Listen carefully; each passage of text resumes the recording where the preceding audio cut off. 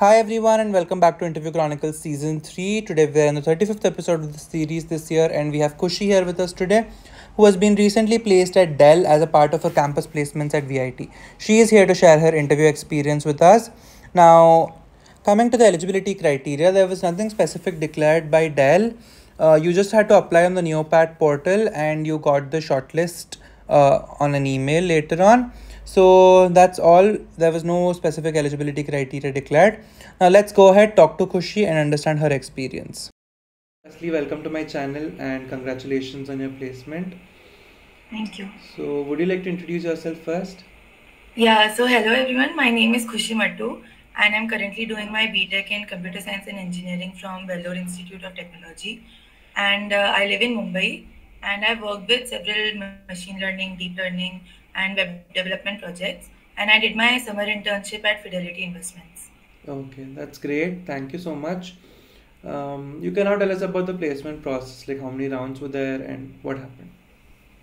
So there were basically 4 rounds. First, we had to apply on new portal website, and then some students, around I think 400 students, were shortlisted for the online test. So the online test did not have any coding questions. There were only MCQ questions. There were around 10 aptitude logical questions and around 50 CS fundamental questions based on data structures, OOPs, networks, all the fundamentals. And then the next was there were 3 interview rounds. The first interview round was a technical interview round. So she started with basic questions like what are data structures, what are their applications. Then she asked me a multi-threading coding question. It was something like there are 2 threads and then they have to print each other's data. And then she asked me all fundamental questions from network and communication, like what is VPN. And then she asked me a lot of OS questions. What is Banker's algorithm? What is deadlock? How do we get rid of deadlock? What are CPU scheduling algorithms? Then she asked me in DBMS what is normalizations, what is normalization, why do we need normalization. Then she asked me about my internships, what I did, and she saw my resume and she saw that I had done a blockchain course. So she also asked me a blockchain question like what is digital signature and how do we maintain security and integrity. Then the next round was managerial round. So he saw my resume first and he asked me questions about all the projects that I listed. And then he saw that I had done a lot of ML projects. So he asked me certain ML questions.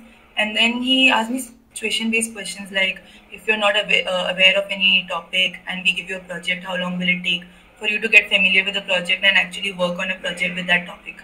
So there were some situation-based questions like can you settle in a new city and all that, just situation-based questions. Then next was HR round. So in HR round, he asked me general questions like about my family and what are my strengths, what are my weaknesses, where do I see myself in 5 years, and what do I like about VIT, what I don't like about it, why I joined VIT.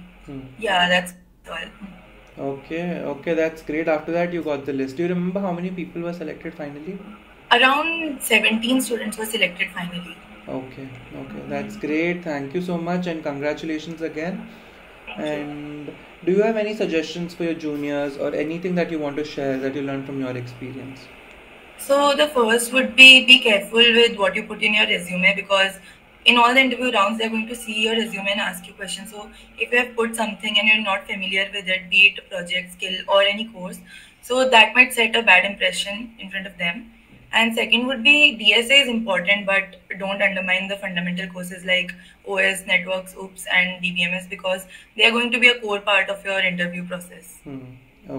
Okay, that's great. Thank you so much for your suggestions and for all the experience that you shared. I'm sure it's going to help many people. And yeah, thank you for doing this. Thank you. Say thank you for watching all my videos and giving me so much support. So I hope these videos are really helpful. If you have any suggestions or any comments, please do comment or reach out to me on LinkedIn or Instagram or wherever you want.